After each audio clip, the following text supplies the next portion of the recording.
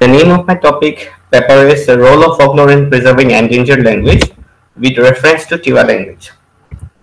My objectives are the paper of my objectives are to know the impact, to know the importance of folklore, role of folklore in preserving the culture and language, documenting and archiving endangered languages, to bring awareness among the community members. First of all, I would like to give a brief introduction about the Tiwa community. Tiwa is also known as Lalung. It's a Bodo-Garo language group belong to the Tibeto-Burman subgroup of the Sino-Tibetan language family. Tiwa is spoken in Nagaon, Karbi Anglong, Morigaon, Kamrup Metro and Dhemaji district of Assam and also in Rivoi district of Meghalaya.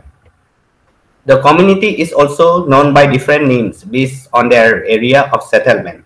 Hills people are known as Hajowali, the foothills people are known as Datiali, and the people who are settled in the plain area are known as Tholuali. The total population of Tiwa was 3,71,000, out of which only 31,421 can speak the language, according to 2011 census of Assam. And this is the classification of Tiwa language family. It's based on Berlin classification 2003. And this is the map where Tiwa people are located. My methodology is mainly of primary sources, which are collected from Karbi Anglong district and Moringan district of Assam, and all the photographs and videos recorded are done by the author itself. I'll go to the culture section of Tiwa community. In Northeast India, many communities are found which are very rich in their indigenous culture and customs. Although all these communities are survived side by side, their culture, language, dress, food habits are unique from one another. Like other communities, Tiwa community is also very rich in its own culture. Being a scheduled tribe, this community is lagging behind in terms of economic and literature rate. For its cultural rituals, this community performs different folk songs and dances. Tiwa people are still practicing the oral transmission method, where the elder generation teaches their folk songs, dances, etc. in their dormitory called samadhi and perform it in any cultural rituals or festivals. Samadhi. Samadhi is the male dormitory of the Tiwa community. In this dormitory, only males are allowed. The old men or senior ones teaches rules and regulation of the ritual, folk song, and dances, making of handloom items and playing instrumental, etc. to the younger ones. Many cultural rituals are also performed in the dormitory itself. And these are some of the pictures of the dormitory, which we call as a samadhi. And Nobaro.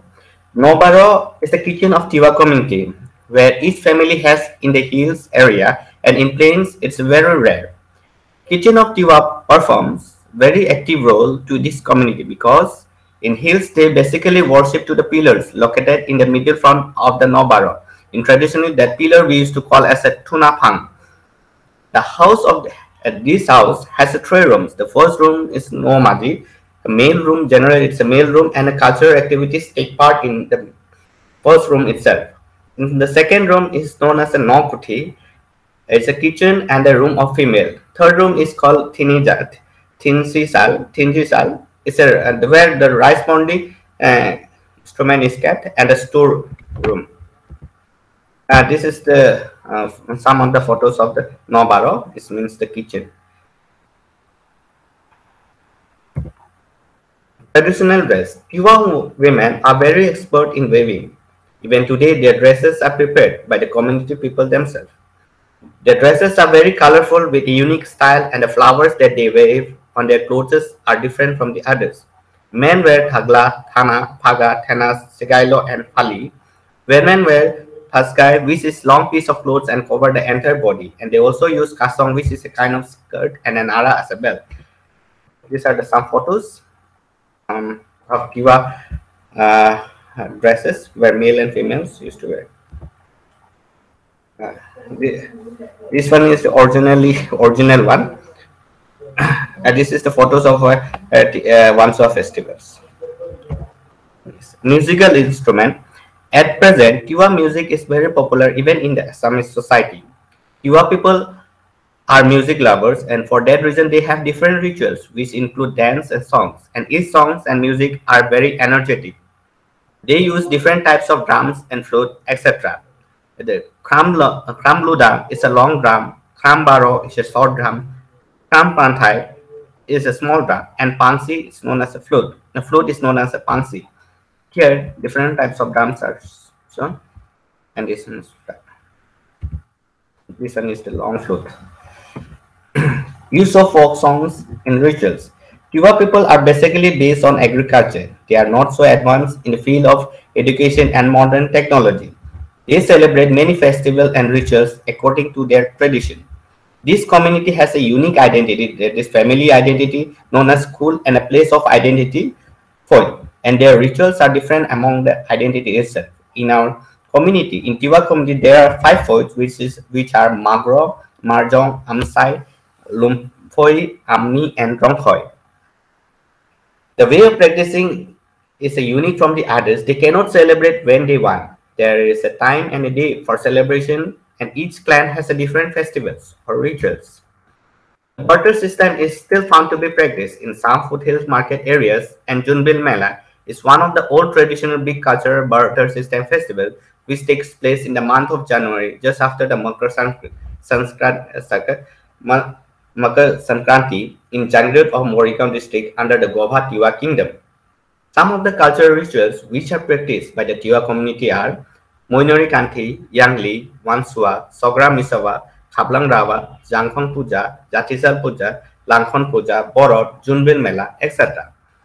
This is it's a song that are practiced by the Magro folk people. They come together and join them by dancing, singing, and use the traditional drums and flute. The folk song they use these rituals are this is the song which they sing during these festivals. It's in this song it says that it's a time to pray for Father Kapla. Come and join us to save our rituals. It has been celebrated for a long time back. Come out, young girls and boys, join us and dance together by playing drums and flute. Seasonal warning also has been given by the insect Senkai. If you go to Loro house, Loro means it's like the king of that foil area, particular village area. Go house, go dancing. If you go to Doloi house, just after to Loro, it's a Doloi house, go line by line. If you go to Sangmaji house, go sometimes. And if you go to Sangdole house, just ask and go. And if you come next time, we will introduce ourselves. It's a Moinari Kanti festival songs, this one is. So, Wansua is also known as Wansua is a rice mourning festival, which is one of the popular rituals among the Amkha folk and Marjong folk. It is generally performed every after 5 years. The ritual is like hand over the work Samadhi to the newly selected members. They celebrated it pounding rice by singing and dancing, play drums and flute. And while singing, the elder generation people teach to the new selected members. This is the song of Wansua Puja or festivals. And the free translations is that in these folk songs, they wanted to explain that this ritual was given by our Lord Sodonga, Mailong Raja. It has been practiced from ancient days. While singing, the older generation people teach younger generation people about the Samadhi, the rituals of the Samadhi also. And at last, if someone asks question about the birth of the Lord Sodonga Raja, tell about the Tini Thonglo. I want to show the video of these festivals, how they pawn rice. So,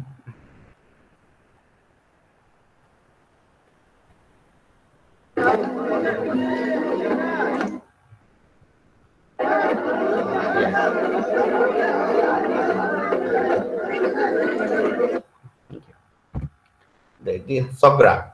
Sogra is one of the major festivals of the Tiwa people. It is a festival celebrated during the spring season every year. It centers on the institutions of the Samadhi or youth dormitory. Literally speaking, Sogra is a 3-5 arc cone of the floral motif made out of the soft, thin, long, and white kernel of an aquatic grass. A light thin and a small bamboo split is used as a holder for the flower, and it is fixed atop of the turban of the male dancers, who are called Misawa. The celebration of this festival is not possible with the Sogra adorned on the turbans of the dancers. It was believed that the costumes were preserved by the divine family of the weavers.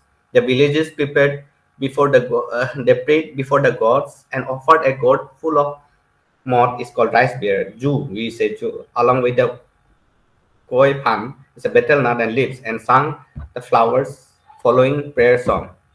This is the songs that they play during Sogra festivals. The translation is, O God of dance and Pagun is a spring season. We are offering you love, this gourd with a rice beer and a betel nut leaves. Please give us stress to perform the festival with the dance and the songs.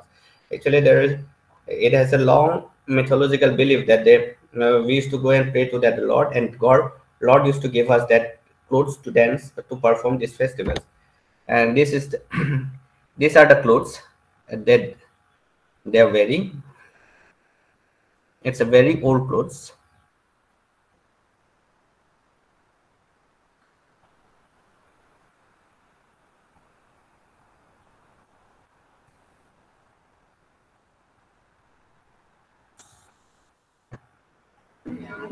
Yeah, this is the song of Sakura Misawa, which was performed in the Amsai village. Thank you. Yes, role of folklore in language preservation. What it roles? Folklore performs a very active role in language preservation. It serves as an important means of entertainment and recreation. It also useful means of educating and informing people. The wisdom of the older members of the community are passed down to the younger generation. This serves, this serves as an important vehicle for intergenerational transmission of linguistics and cultural information. Current scenario, due to the modernization and urbanization brought a great change in the society, where the older generations are not found to be transmission to the younger generation. Advancements of technology, other means of entertainment, television, internet, mobile phones, movies, social media, and the fast lifestyle, folk songs or folk tales are losing its importance. The positive attitudes, people have few younger generation have positive attitudes, but the lack of learning platforms.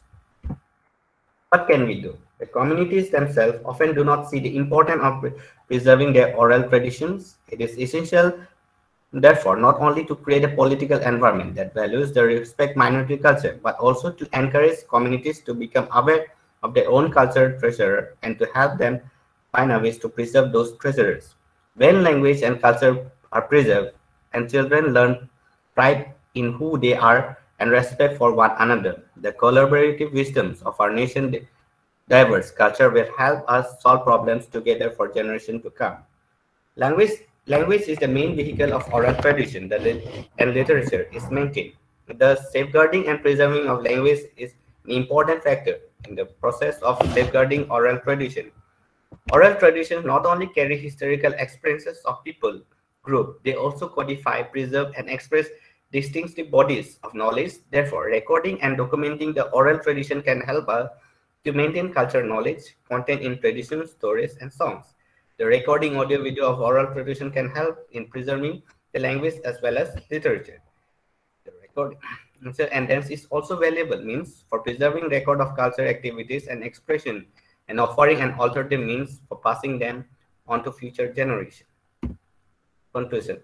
Playing a crucial part of it, keeping culture alive or oral tradition and expressing are used to pass the knowledge, culture and social values and collective memory. It's a collective responsibility for every member to preserve and store rich oral tradition. Documenting and information centers such as libraries, archive, and a museum must help in collecting, documenting, and archiving the oral tradition and preserving the information contained in the oral tradition. These are my reference. Now, thank you.